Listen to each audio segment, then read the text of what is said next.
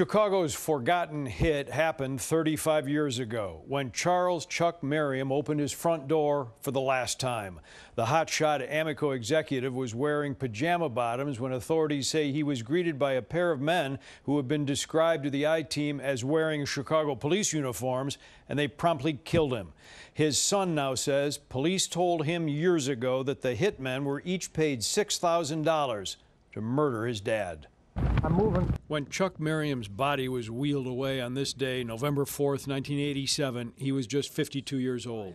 A few days earlier, Merriam had asked his Amoco bosses for personal security protection, according to his family, feeling threatened by one of Chicago's most successful gas dealers, Frank Melito, who held lucrative city contracts to service Chicago police vehicles. Merriam was implementing a controversial business model change, Midwest Amoco stations being pushed from full-service gas and repair stations to self-serve mini-marts. He thought that the company needed to provide him some level of protection. When he went to visit with these people, is that what it was? Yes. So yeah. Against physical harm? Against physical harm. There was only one person that ever came up, and it was Frank Melito. Melito was tight with Chicago police officials and had connections to top Chicago outfit figures, according to federal prosecutors who had enlisted Amoco and Merriam to help put Melito in prison in 1986 in a tax and mail fraud case. It was against that crime and business backdrop 35 years ago that Chuck Merriam was murdered in a professional gangland-style hit. Suburban and county investigators tonight are examining some evidence they found here in Merriam's townhouse. ABC 7 on the scene that day, but the case and public interest would soon go cold. Merriam's son was 25 at the time. Tonight at age 60, Ken Merriam alleges that what actually happened to his father has been covered up for decades. Because two Chicago policemen actually, they were in Chicago police officer uniforms, actually made the shots. They weren't going to try to solve the case because it'd just be embarrassing for the police department. So I actually felt that at that point it would never be solved. And it hasn't been. Although still an open case where new information might be helpful, officials of the FBI, local police, and Amoco would not agree to be interviewed.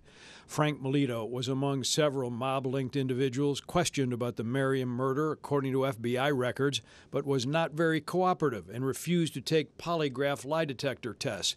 Not long after the hit, Merriam's son says officers told him they had an idea who was responsible, but not to expect charges. They basically said that this crime will never be solved. These 1990 FBI records obtained by the I-Team list several subjects and suspects in the Merriam murder case, including Melito and also convicted career outfit member Mario Ranone, and this man, Renato Ray DiSilvestro, a retired Chicago policeman. It's Chuck Gowdy from ABC in Chicago. The I-Team traced former Chicago police officer DiSilvestro to his home here in Las Vegas, where he moved after leaving the department in 1993 following CPD misconduct cases and allegations by the state's attorney that he was connected to organized crime. Other than a month-long suspension from CPD for bringing discredit to the department, most charges were either not pursued or dropped. Despite the FBI listing DiSilvestro as a possible suspect in the past, he vigorously denies a role in Merriam's murder. I could not be there in uniform like he's saying. Well, you could have worn a uniform. Nope. Nope. You didn't do it. Do what? Kill the guy? No, sir. DiSilvestro has previously fended off questions about crimes, telling the Tribune in 2000, "You asking me to talk about a murder? You gotta be soft, pal. I'm from the old school. I'm not a rat."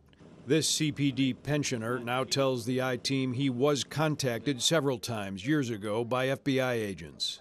They wanted to start talking about the mafia. I said, listen, I ain't got nothing to say. So if you want to arrest me, but leave me the alone, because as you know, I'm carrying a piece in it. It's the wrong time. Yeah. And then they would bother me after that. When the I-Team called Frank Melito's cell phone, his son answered and said they have, quote, no interest in setting the record straight. In statements tonight to the I-Team, Amoco executives say the case is too old for comment. The FBI says it's committed to identifying fresh leads, and the Cook County Sheriff says they will actively pursue any new information. Hey, if you like that video, be sure to subscribe to our ABC7 Chicago YouTube channel.